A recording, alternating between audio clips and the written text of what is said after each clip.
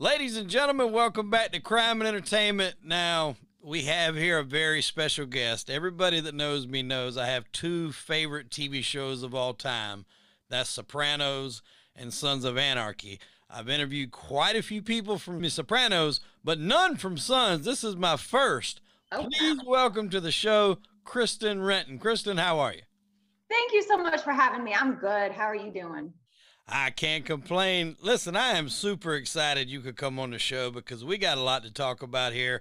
Obviously, your time on Sons. We're going to get into a little bit of everything, even maybe a ghost story or two, because I seen you on Celebrity Ghost Stories one night, and I don't Yeah. know if it's just the way those guys shot that show or if it's just the background noise, the effects, but obviously the story too, man, it had my skin crawling. So we're going to get into all that here today's episode, but let's just start out from the beginning, kind of tell our audience a little bit about, Kristen coming up. Where did you come up? What part of the States? And then what kind of got you into this acting gig here?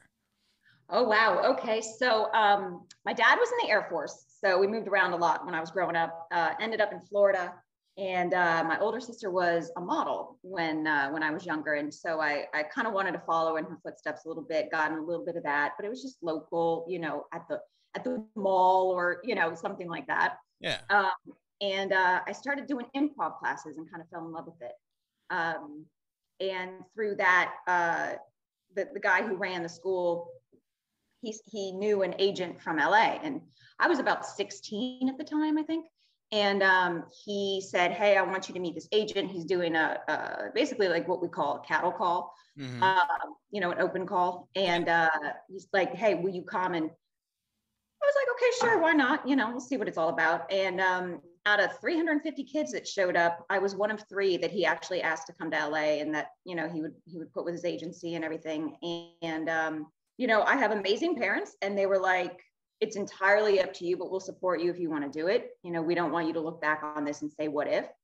And I had never even thought about being an actor. That was not something I wanted to be, a marine biologist. Like I hadn't even thought about acting. And but I said, you know what, let's give it a shot. And I went to California, fell in love with it, booked a nationwide insurance commercial, actually, within a few months of me moving out there, and kind of just stuck with it ever since. So, yeah.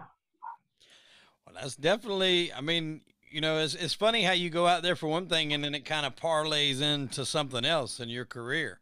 Yeah. Yeah. Now, I had no expectations, and everything just kind of, it was just a blessing. It's just been a wild ride. I believe it. Now, you're also like a huge animal activist. Mm-hmm. Kind of tell us how that came about because, I mean, I'm a dog lover myself. I have a husky. And Oh, nice, yeah, nice. he's the coolest dog, man. They shed a lot. That's like the only downside. I have to vacuum like 14 times a day to keep Yep. the pet hair under control.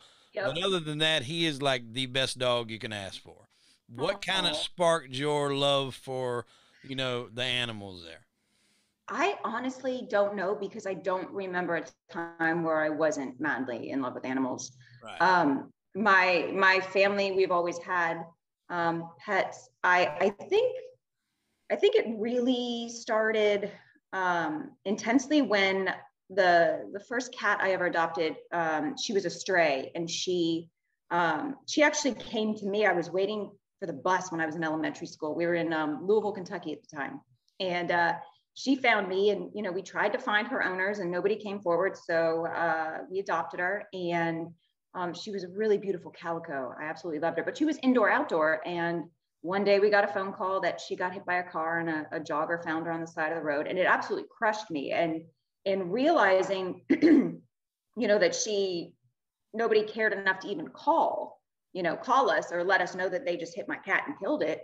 That really crushed me. And then when my parents agreed to let me adopt another one, we went to the pound, and seeing that, and all those animals who needed a home, and kind of realizing what happens if they don't get a home, at such a young age, that really hit me hard, I think. So ever since then, it's just, I've wanted to be a voice for those that don't have one.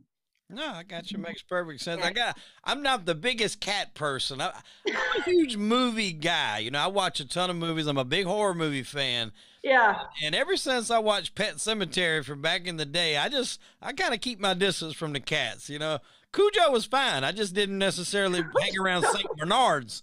But Oh, that's funny. the cat Oh was my just like the goodness. generic cat.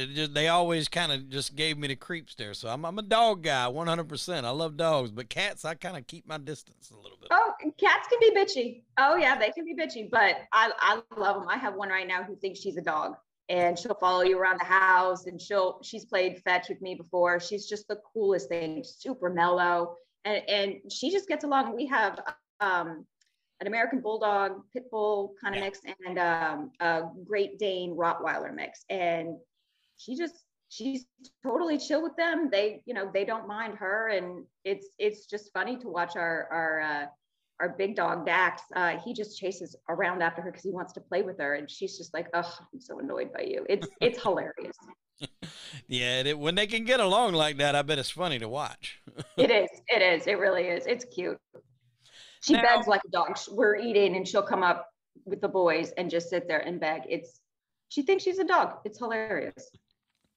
So and correct me if I'm wrong here, but was your first acting gig? It was that MTV show Sausage Factory, was it not, or am I wrong? It was, yeah. That was my first series. Yeah. That's going back in the day. Like I vaguely remember that, but that's going back. Oh, really? Yeah. Yeah. No, that one was fun. We had Adam Brody, who went on to go do a bunch of stuff, including the OC. Yeah. Johnny Lewis, who was actually on Sons the first two seasons. He was on it. And a couple other really great actors, one of whom now is on the other side and writes for a couple of shows. Yeah, it was so much fun. We shot it in Vancouver, and man, it was like going away to college for a little while. Oh, I bet it was. Yeah. All them MTV shows back in those days looked real fun to be on. If you could land one of them, it's like getting paid to do things that probably comes very natural to you in those days. Oh yeah, very much so. Yep. No, and well, you starred in one episode of the OC too, didn't you? I did. I did. I was what everybody called a hooker with a heart of gold. A hooker with a heart of gold on the OC? Okay, so I'm starting to sense some typecasting here in these roles. What's going on? Right? What's that about? Because I mean, and what's funny is I always knew your name on there as Ima, but I never knew the last name until recently. Yeah. Who comes up with that name? Oh, that was all Kurt Sutter. That was all Kurt. Okay. That was all his genius right there. So before we jump into that, let's backtrack just a second. How did the Sons role come up? How did you hear about it? Who did you have to go interview with? Kind of tell us the lay of the land before you got hooked up with the Sons of Anarchy gig.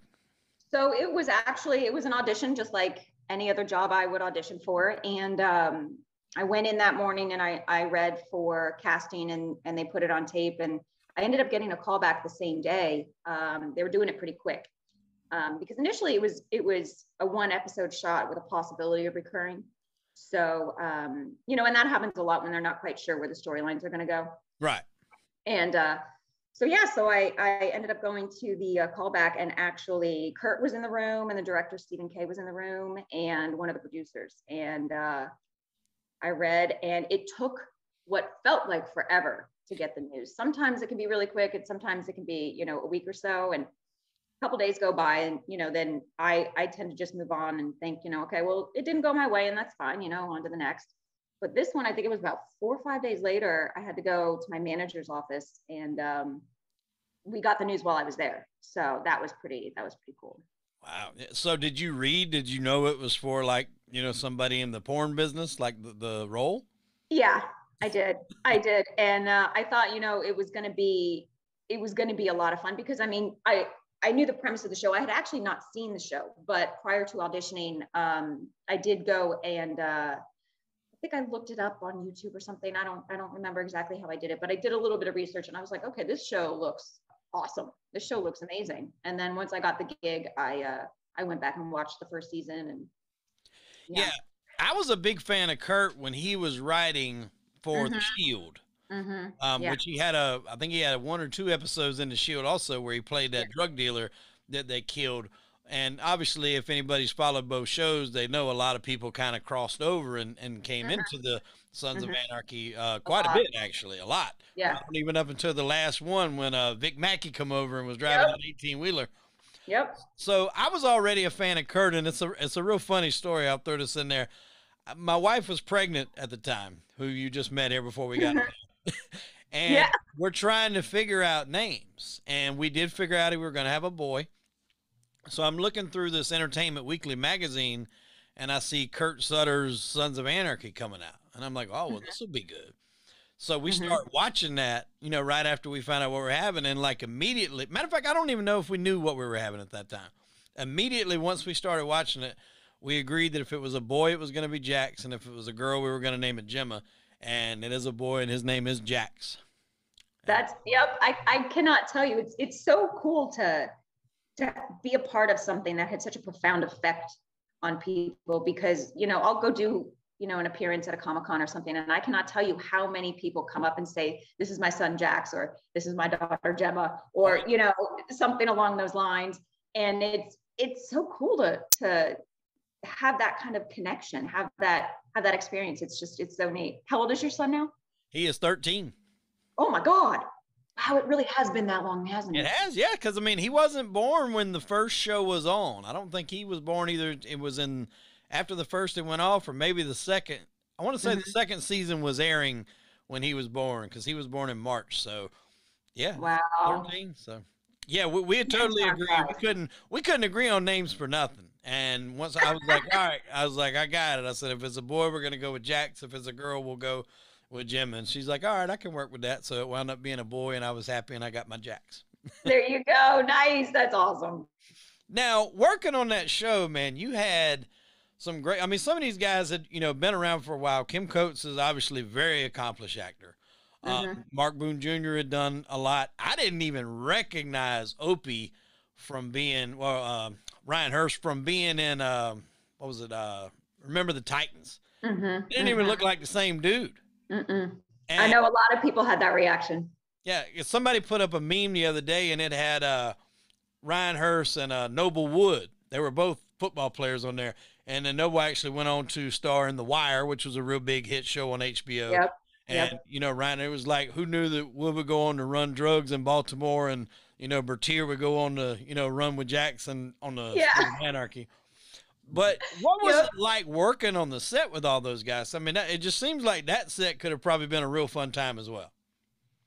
Oh, yeah. Well, you know, walking in the second season, everybody already kind of had, they were already like a family, right? So it's always a little awkward when you're the new person coming in. It's like, you know, your first day of school, right? Yeah. And they could not have been more welcoming. They could not have been nicer. You know, very respectful, very welcoming. I mean, it was like I just gained a bunch of big brothers, and it was amazing. And, you know, I still talk to them all. You know, it is a family, and, you know, having gone through such a show that made such an impact, and, you know, was so huge, you know, we're all bonded by that. So did I just lose a light? What just happened? I think that light just went out. But anyway, but yeah, it was awesome. And I mean, you talk about a funny group of guys. I had no idea. Ron Perlman, oh my God, that man has jokes for days, and they are definitely not PG. Part. Yeah, they're not PG. And it is hilarious. Just he'll walk up to you and just give you a zinger, and you're like, what just happened? And then they're like, action, and you're like, oh, I'm not ready. Oh, I was about to say, that's probably the key, doing it right before you're supposed to go on, and you just kind of got to gather yourself and get it together. Yeah, I mean, they're so much fun, and traveling with them is a hoot. It's just, I love them all so dearly. Yeah, it seemed like, you know, behind the scenes, that would be a real fun time. And you kind of got to play, we mentioned earlier, you were playing the porn star, Ima Tite. Last name. I always get a kick out of people. I'll just read through the names, and I just get a kick out of it. I've actually got an adult film star coming on later on this week, and that's what we're going to do. We're going to go over some of the names, because some of these names are just hilarious, and that one's definitely fitting right in. It's epic. What do they say? It's your first street you lived on, and what you ate for breakfast or something? Yeah, like the name of your first pet or something. And so I've heard all kind of combinations, man, but I get a kick out of it because some of them are really witty and then some of them are just like, man. Mhm. And when I heard Tite was your last, I was like, oh God, because all I knew it was Ima. I didn't even realize they gave you a last name on Well, the. I actually didn't know either until I think it was the episode where Gemma and Tara shoot up my car because it was my personalized license plates. That's how I Oh, figured it out. Yeah, initially oh, I didn't know initially, but yeah. I didn't even think about that. You said that. Wow, that's crazy. Mm-hmm. Yep. So, and you kind of get, and that's what I was going to talk about. You kind of get to play the bad girl, the villain. Now, we've had a few wrestlers on the show, and every wrestler I talked to said they love playing a heel more than anything because it's their job to make people hate you, and they love it. Yeah. Oh, Was it's so that, much more fun. It's so yeah. much more fun. Absolutely. I mean, and some of the lines Kurt gave me were just, oh, they were perfection. It's just so much more fun being the bad girl. Well, you look like you enjoyed it. actually broke out my I saw that. Yeah, I love this it. episode. So what was it like? Like you had some intense scenes with not only Jax but Opie, like the top two male guys on the show. Mm-hmm. What was that like? It was horrible. It's absolutely horrible. I Horrible. hated every second of it.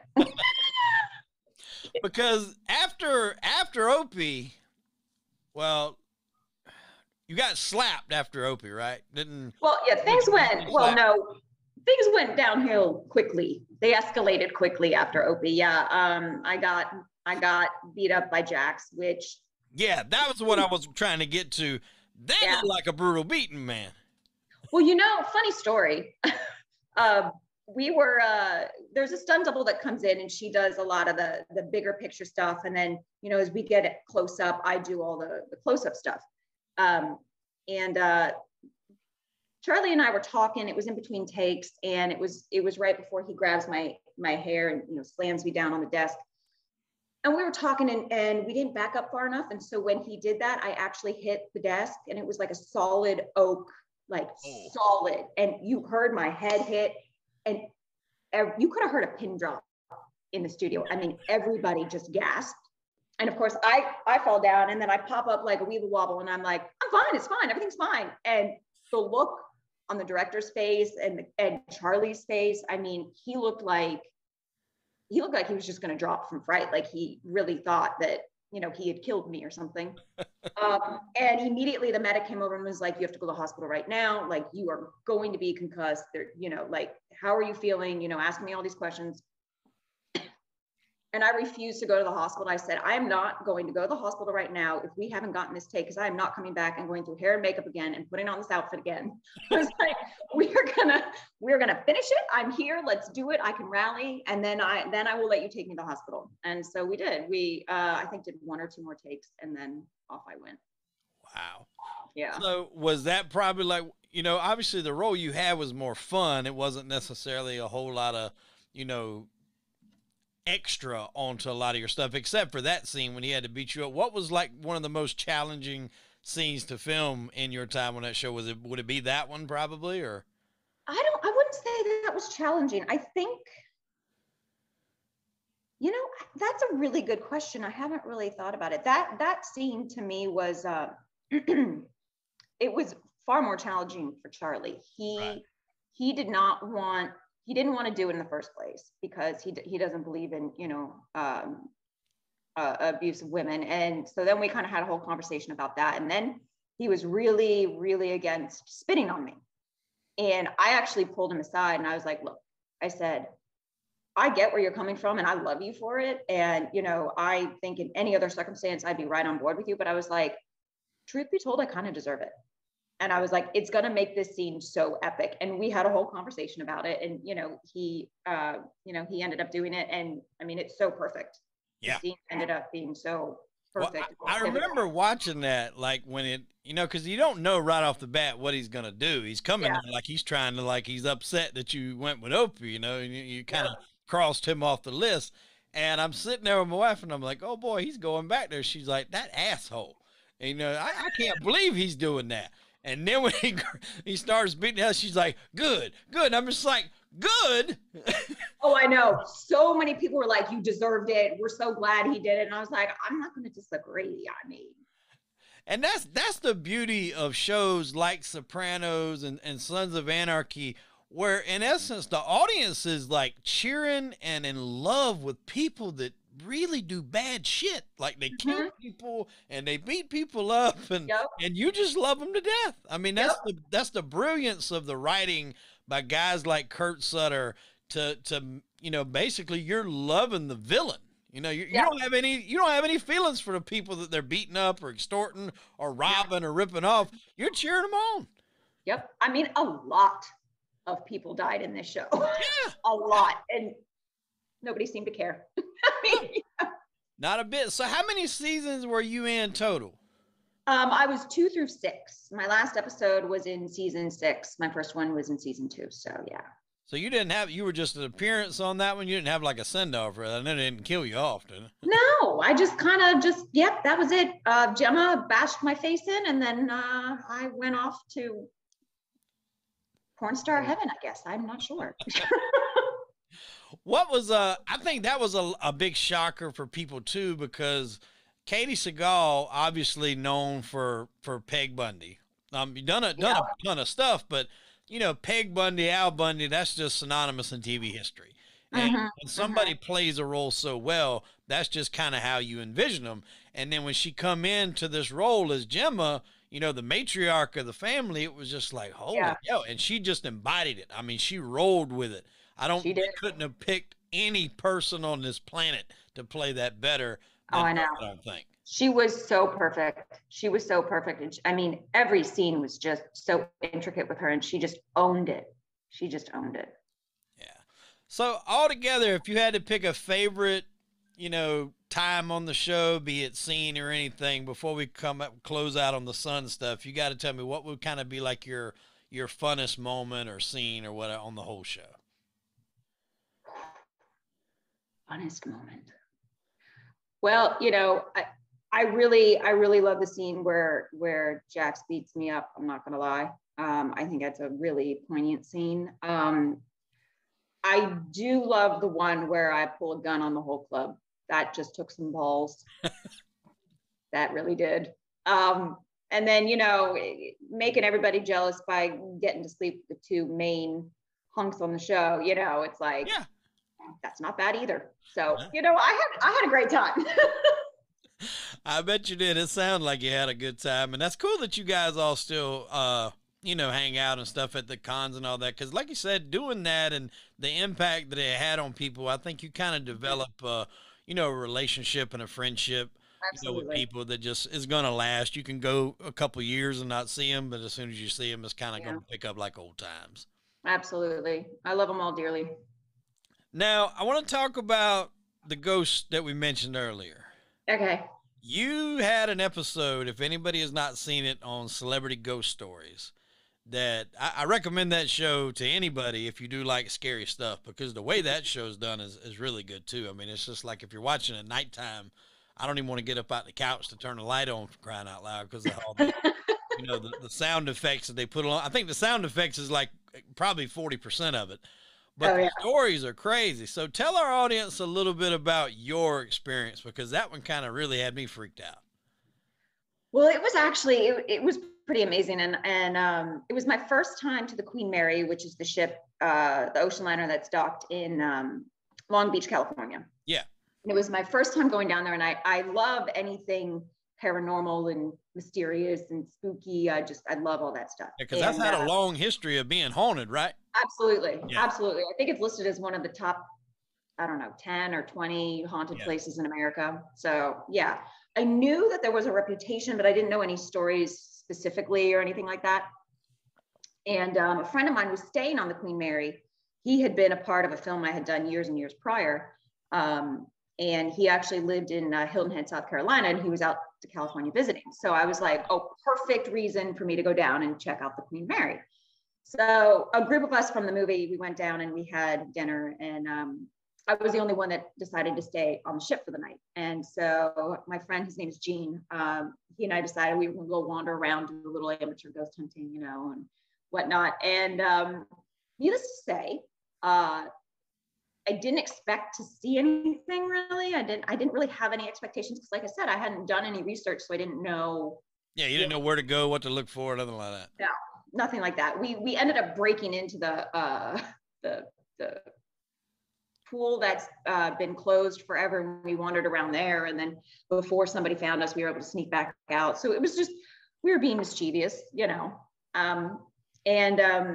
We went down this one hallway, and you know, there was, I forget the room number. It's been so long now, I forget the room number, but there was a room that's supposed to be like the most haunted room on the ship. And he was trying to get in, but it was all locked. And so we're taking our phones and like trying to take pictures under the door with like, you know, that much room and whatnot, and seeing if we could get anything. But we ended up at the nursery, and that door was locked as well. And we were trying to get in. He had said something about, you know, oh, well, there was a fire in the nursery or something. I don't remember exactly what he said.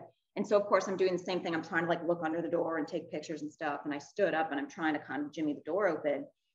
And he's a larger guy. He's, you know, at least 6 feet, 6'1", you know, a little bit heavy set. And he tapped me on my shoulder and he looks at me and he goes, every hair on the back of my neck just stood up. And I wasn't really paying attention to what he was saying. I was like, well, that's weird. You know, just trying to get in the nursery. And he tapped me again, and I turned and I looked at him, and he was white as a sheet. And he goes, run. And he just takes off down this hallway. And I'm like, what the?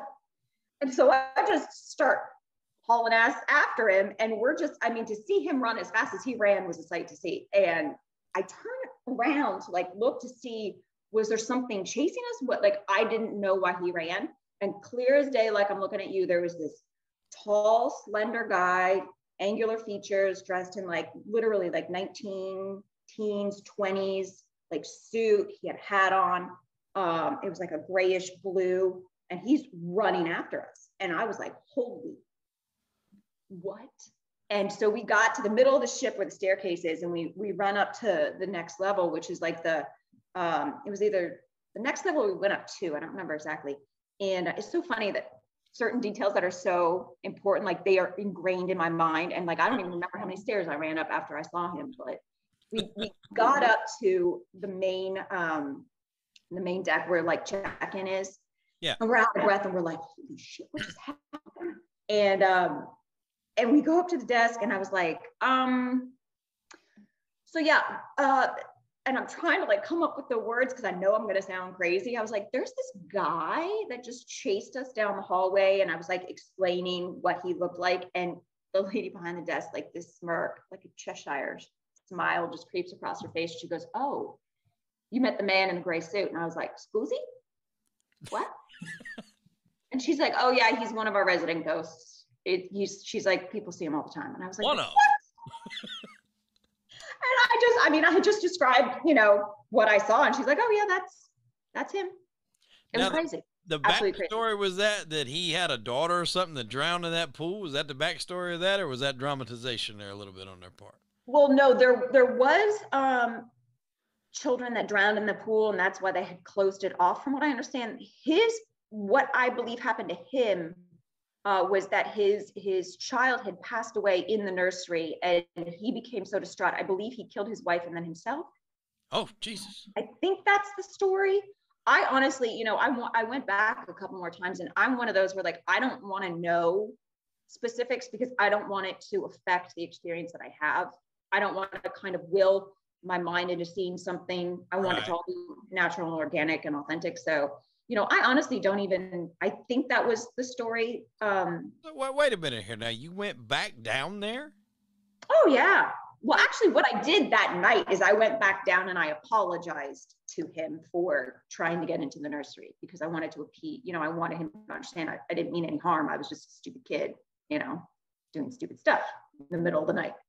I don't think my ass would have went back down there after something like that. I'm gonna just let him have it. It was crazy. It was definitely, I mean, I've seen stuff my whole life, but that was the first full bodied, like I'm looking at you apparition I've ever seen. Right. Yeah. I mean, it's one thing to hear sounds or see you know, floating orbs or something like that. But when you see something in the shape of a whole person there, you're talking different kind of territory there. I can see why the hairs on his neck stood up. He didn't actually see him, but I guess, you know, he obviously felt him and could feel something wasn't right. So, Yeah, I think what was that movie Sixth Sense when the kid goes when the hairs on your neck stand up, that's them hanging around. Like Yep. now and anytime I ever have something like that happen, I'm just Yeah. looking around like what the hell's going on. Yeah, Yep. but no, that was a funny story, man. That show was really scary. Like, and I think what is the difference is it's people that it's celebrities, and it's not just some guy around the corner telling a story that you don't know. Yeah. You're not apt to really believe it. But I mean, even there was a story about the Chelsea Hotel in New York, and I was just with a friend of mine up there in New York, and he's an actor. He's been in a lot of stuff, and he was saying that it was the hotel where the Sid and Nancy debacle happened when Sid killed Nancy. And he was like, dude, he was like, I was with them that night. I was with him in the room. He was like, we were doing some, things. I'm not going to drop his name because he said that, but he was like, we were doing some stuff, not non-music related. And he was like, I was scared to death. Like they were going to come knock on my door after that happened. Oh my God.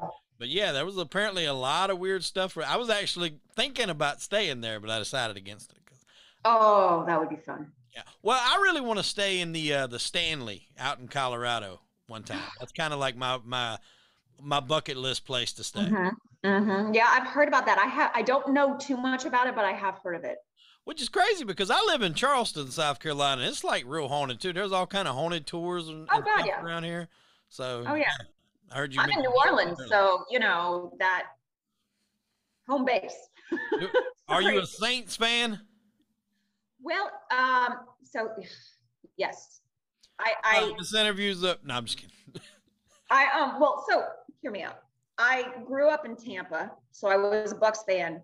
Okay. When I moved here, my boyfriend, he went to LSU and, huge Saints fan. And I was like, cool. I'll root for him, no big deal. But I got to be honest, I am not a Tom Brady fan. And when he went to the Bucks, I was like, I'm out. And I was almost the exact opposite. I wasn't a Tom fan when he was in New England because I'm a Panther fan, and he got us a Super Bowl in the 03. But when he went, it was like I've always been a big person for the underdog, or like people that when they write them off. And I think his last year in New England, they really struggled.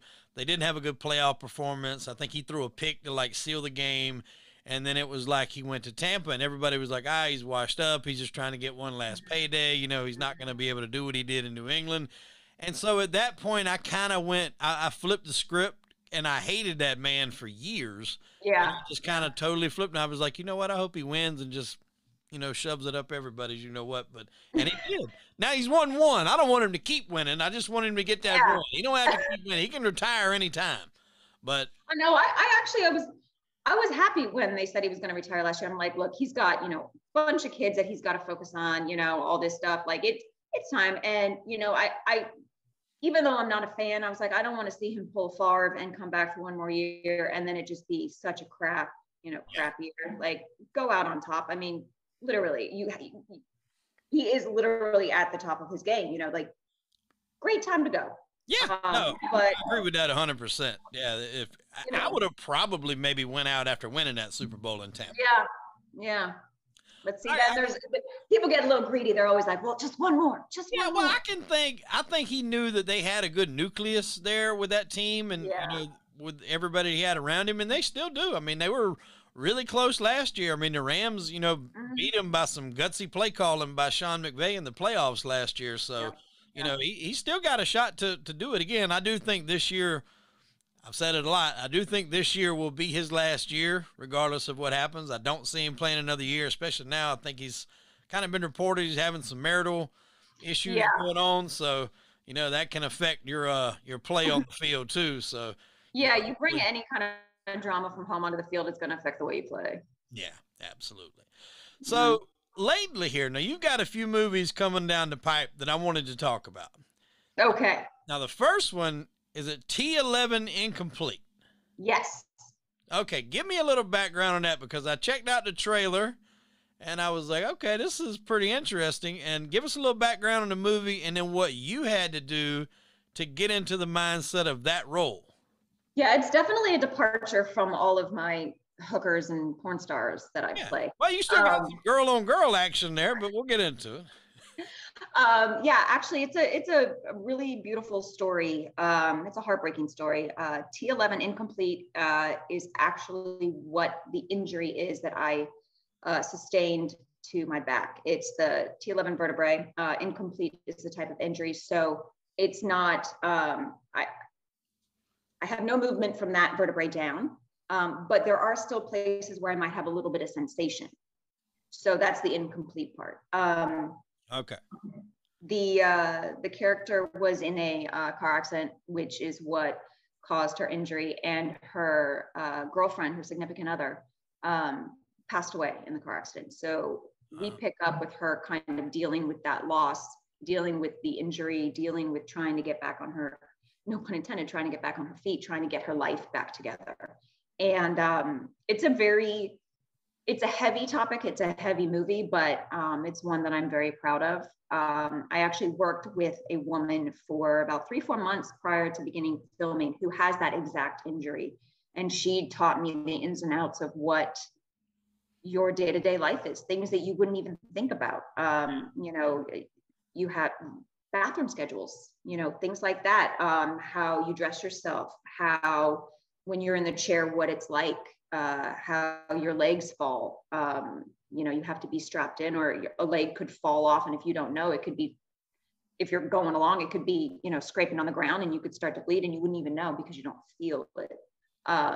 Things like how to pick up certain things. If I had to lean over to get a glass across the table, depending on where it was, I might have to brace myself because otherwise I'll just fall over. Right. You don't really have that center of gravity anymore the same way you used to. So just all kinds of intricate things. And it was really fascinating to hear her story, the woman that I worked with, to hear her story and how she obtained her injury and how she moved on from it. And she's now become a motivational speaker and does some really great things for, the community of people who, obtain these injuries and have these life-changing moments and deal with depression and anxiety and all those types of things. So it's a heavier film, but it's one that I'm very proud of. And everybody has stuff going on in their lives that everyone else may not even be aware that they're struggling with, and it kind of showcases a little bit of that with all of the individuals in this film. And yeah. No, it looked real interesting. I checked out the trailer. Now they bring in a woman to take care of you in the film. What was her name? Karen Sillas. She's a phenomenal actress, and we had some interesting scenes that we had to shoot together. And from the trailer, it looked like things maybe took a step overboard from the just the helping out there, but yeah, we end up falling in love. I end up falling in love with my caretaker, and it's difficult for both of us for various reasons, but she made the whole process really easy, and it was lovely working with her. And because there was a lot of things I couldn't do, so it was kind of all put on her to carry those moments, carry the load, so to speak, literally and physically, I guess there. Absolutely. So so she was great to work with.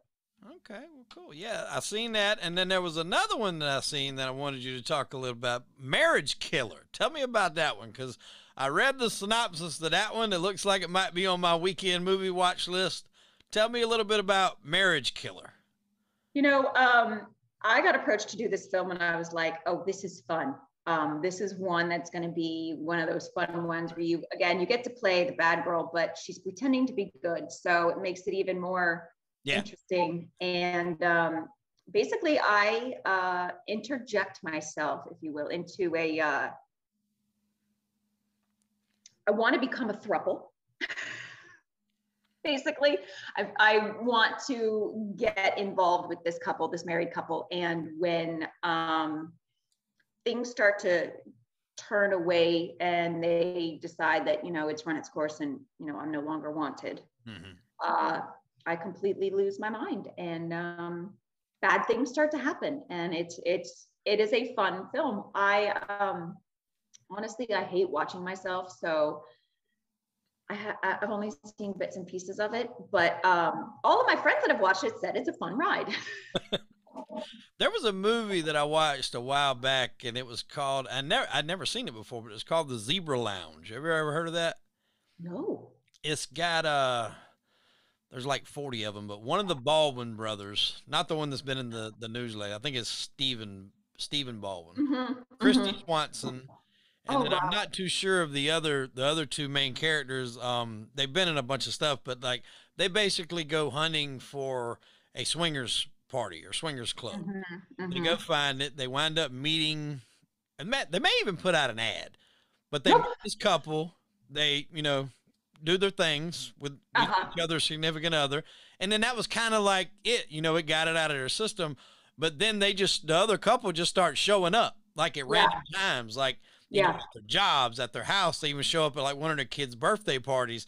And it becomes like that Fatal Attraction situation where they don't want to leave. And then it was a really interesting movie. And it was, that's kind of what what it reminded me of when I was reading the synopsis of The Marriage Killer. But I'm going to definitely check that one out here this weekend. And that one was called the Zebra Club, you said? Zebra Lounge. Zebra Lounge. Perfect. Yeah, Zebra Lounge. Yeah, you have to give that one a look there. It had a cool little twist to the ending too. So yeah, it's definitely awesome. Okay. So I mean, what are you looking for going forward? Like, are you still like, obviously T11 Incomplete was a totally step out of, what you're normally casting. Is there any sort of roles or movies or series that you would like to get into going forward? Yeah, I actually am in talks to do a couple of things. One thing that I would absolutely love to do is a Western. I would love to do a Western. That would be top of my list. Other than that, I want to do an action film as well, but that could be in the Western. Yeah. So yeah, anything like that. I just love working. I just really enjoy my job, and I really enjoy what I do. And, it's been kind of hard for me with the pandemic because I'm immunocompromised. I have lupus, so I've got to be super, super careful. So I've kind of taken a step back and just focused on my health. Yeah, I was going to talk to you about it. You're actually a spokesperson for Lupus, right? I am for Lupus LA. I'm an ambassador. Yeah. Wow. When did you find out you had lupus? 2010, I was diagnosed. Wow. Yeah, kind of came out of nowhere, but and it took a really long time to get the proper diagnosis. But once I did, I was able to kind of get my life back. And once you know what you're dealing with, it's easier to manage. Yeah, when you don't know, it's a little bit harder. You're trial and error trying to figure some things out there. But it was a really, really difficult time, but thankfully, we got through it, and I'm doing well. So yeah. Well, that's good. And I do want to tell you on the show, happy past birthday. I think you just had a birthday a couple weeks ago. I did. Virgo myself, so Virgos rule, obviously, if you're watching. They do. Happy belated to you as well. Thank you very much. So we're going to close out here with just a few questions. Going forward, if you could handpick any director to work with in a movie, who would it be? Oh, God. I don't even know how to answer that. I mean, I have names in my head, but like, who wouldn't want to work with, Spielberg or Scorsese or, there's so many good ones that are up and coming that I don't. You want to know who could probably do something like really cool to fit your roles? Quentin. Oh yeah. I love him and his twisted, crazy, amazing mind. Oh God. I was talking with a friend of mine today at work about that. And I was just like, he wrote True Romance. I think this is the way it went. He wrote True Romance, sold the script. I think he had something to do with the Natural Born Killers screenplay, but then he used the money he made off that to do Reservoir Dogs. And then the rest was history. He got a budget with Pulp Fiction. And I mean, it was just off to the races. And I'll be honest, I wasn't like, and not that they're bad movies, I wasn't like really into the Kill Bills. I watched them, but they weren't my favorites. But everything that he done, like since, I mean, it's just been awesome. Like Pulp Fiction is still one of my favorite movies today. Jackie Brown was awesome. Even the more recent one, the what was it? Once Upon a Time in Hollywood was real good. Everything he does turns to gold. I mean, True Romance, though, that still is one of my favorite, if not my favorite movie. I just absolutely adore that film. Yeah, as do I. Male actor, who would you want to work with? I should have these answers. Like, I should have these just ready, like to just tee it on up, and I don't. Male actor that I would want to work with. Al Pacino. Oh, you couldn't have gave a better answer. Al Pacino. I mean, he's just perfect. Yeah, I mean, probably one of the greatest actors. I mean, him and Robert De Niro have done countless. I'm a big gangster movie fan. I've interviewed a lot of real life gangsters, and obviously they are, you know, huge fans of them as well. But like, Al, it just don't get much better. And how he'll go over the top in some of his scenes.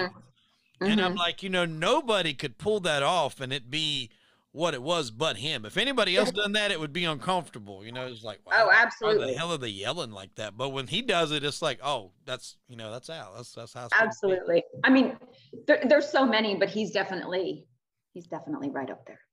Yeah. Scarface is like definitely one of my most favorite movies. I love Heat too. Yeah, where he played the cop in the bank robbing movie. Yeah. Favorite female actor? Favorite female actor? Well, excuse me. Who would you want to work with, female actor? Meryl Streep. Fantastic in all aspects. I don't know if I've ever really seen a bad Meryl Streep movie. Kind of same thing with Al Pacino. I don't know if I've ever seen a bad Al Pacino movie. Even if the movie's bad, Al can help you make it through it. Her and Goldie Hawn. Still, I feel like if I did a film with her, I would never stop laughing. Yeah. I feel like it would just be so much fun. So much fun. Well, Kristen, I can't tell you how much I appreciate you coming on the show. I've had a blast, and I always like to ask actors this before we close out the show, because it's, you know, the different types of films that you play, the different types of, you know, roles that you take on. What is like what you watch in your spare time? Like, what's your go-to movie if you want to watch a movie, or what's your go-to TV show if you want to watch a TV show?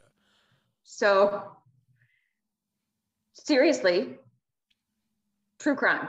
Yeah. I watch true crime all day long, whether it's documentaries or whether it's, you know, movies based on true crime. That's my go-to. That's always my go-to. Yeah. Well, we've got a series we're coming out with on this show. And it's might be something you would like, because it's real interesting. And when I tell people about it, they've never heard of it. But it's called Boys on the Tracks. And what it is, it was these two young kids. They were found dead on the tracks. And they said they passed out from smoking marijuana and they got hit by a train. Yes. And you know, like the tie-in, it was the corrupt police department with the at that time governor that would go on to be president later on, Bill Clinton. And the medical examiner was tied into it. If anybody's seen the movie American Made with Tom Cruise, he played a guy named Barry Seal. Barry Seal had a whole drug set up there in Mena, Arkansas. It was just like, when you started looking at this on the surface, it's just like, okay, two kids get hit by a train. And this thing has so many damn branches that it goes to. It's crazy. And wasn't there a blanket that was found with them that nobody could figure out where it came from? It was a tarp. They wrapped them in a tarp. And yeah, apparently nobody could find the tarp. And then they were like, at the press conference, it was like, we done a thorough investigation. Everything was, you know, done by the book. And it was like 2 days later, they found the foot of one of the kids. And I'm just like, how thorough of a job could you have done? You left a whole foot. I mean, when you get to the autopsy table, you kind of got to say, all right, I think you're about 80% complete here. You're missing a foot. Missing a foot. Yeah. You know, how, this circles back to literally true crime is my go-to. That story I first remember from Unsolved Mysteries way back in the day. And I've watched a ton on it prepping for this thing we're going to do. And we're going to do kind of like a 4-part series. We're going to do that one first, then tie in, do one with Barry Seal, then do the connections with the Clintons and all that stuff, and then the Iran-Contra, and kind of wrap it all up. But yeah, when I tell people about that case, it's quite the tale. Because, I mean, even the medical examiner himself, apparently, I guess he kept Bill Clinton's mom from getting into some trouble because she was an anesthesiologist, and she accidentally overdosed somebody and killed him. So his testimony that it was an accident and not basically a malpractice type thing kept her probably from getting in trouble and maybe going to jail. So that's why Bill kept him on as the medical examiner, which he didn't even have a license to be. And he was basically, every time they was killing somebody, because anybody that come up and was saying, oh, I know about this case, they would mysteriously wind up dead. And when I say mysteriously, it's like he would rule it as a suicide, but they got shot 5 times. Yeah, that's hard to do. Yeah, so it's like they're either like the worst shots ever down there in Arkansas or something. But I feel like that's not an accurate statement. Yeah, I mean, it's like, God damn, I'm going to get it in a minute. Jesus. But there was one case, and I'll say this and I'll let you get out of it, but it's just so crazy. This guy, he was found in his living room with no head. No head at all. And Fahmy Malik was the guy's name, was the medical examiner's name. And he said that he ruled the death by, the guy had an ulcer. He died, and the family dog ate his head. The entire thing, skull, brain, the whole 9 yards, hair, everything. And he said he knew this because he tested the dog's vomit and found brain matter in the vomit. I didn't realize this at the time because I didn't get this info, but the guy that's doing this show with me, the dog was a Chihuahua. Oh my. But that's not even the worst part. Was the head was found about a week later in a dumpster a couple miles from the house. So if that just don't give you just a hint, and this is just the medical examiner's part of it, just a hint into how crazy this story is, and I promise you it gets much crazier, much deeper, much more corrupt. But yeah, when I started going down this, I'm just like, dude, I'm going to need like, a couple of beers, and, I'm going to have pages and pages of notes, because it's, you can't keep up with all the craziness that went on with that. So when it comes out, I'll have to email you a link and so you can check it out, because it's really, really crazy. Please do. Yeah, that sounds amazing. So yes, please keep me posted, because I will definitely be tuning into that one for sure. Well, ladies and gentlemen, I am Hollywood Wade. That was the ultra talented Kristen Renton. And unfortunately, we are out of time. So tune in next week for an all new episode of Crime and Entertainment. Kristen, we appreciate you stopping by the show. Thank you so much for having me. I had a blast. Thank you.